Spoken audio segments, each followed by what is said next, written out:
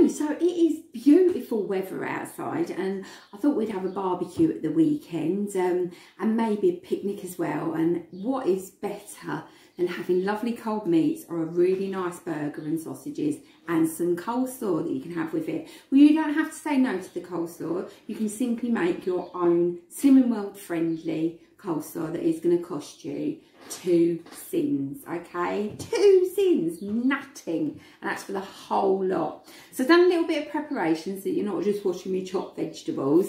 And yes, I did chop these. I've got 2 carrots in there, okay? So I've got a lovely big bowl. You know what I'm like when I spill things over the edge. I've got a nice big bowl, and to that big bowl I have chopped up some red cabbage. I couldn't get white cabbage, so I got red. I thought, why not? So I've got some red cabbage there.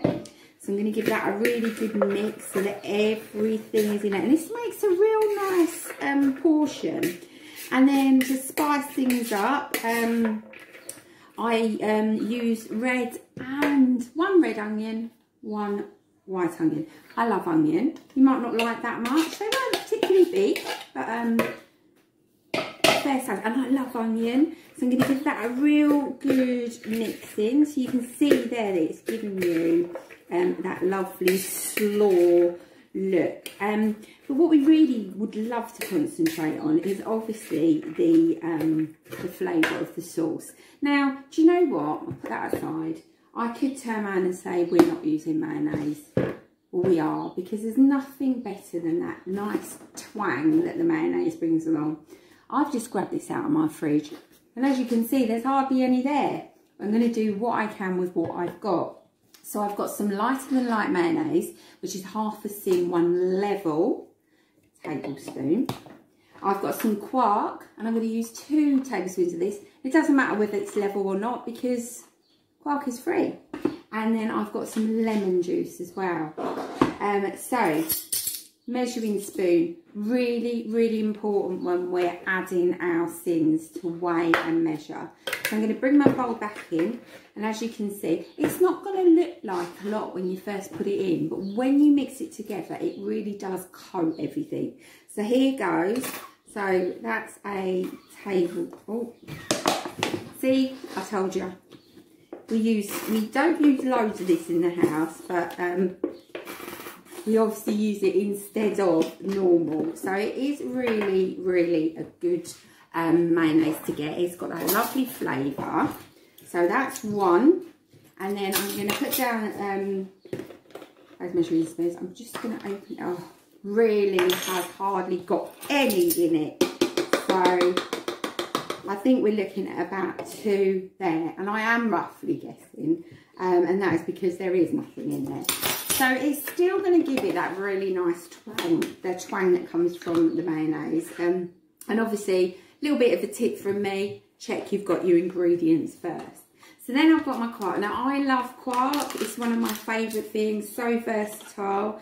So I'm going to grab my measuring spoon. I don't really need, but just to give me a nice rough idea. So I'm going to really overload it a little bit because I know that I haven't got enough mayonnaise in there. So there we go. Got it down me. Should have had my apron on. And then I'm going to add some lemon juice. So I'm going to give it a real good squirt because I like it nice and tart. And then I'm going to give that a really nice mix up. And what you'll find is that the lemon juice makes it really go far. And it thins out the mixture. So you've got that lovely mayonnaise-y. Oh! Escaping. I said I had a big enough bowl, and look what happened.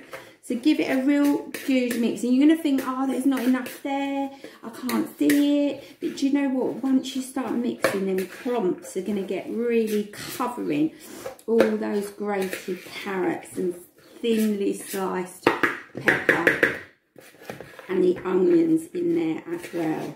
And do you know what? A slaw is just so adaptable. You can have it with absolutely everything.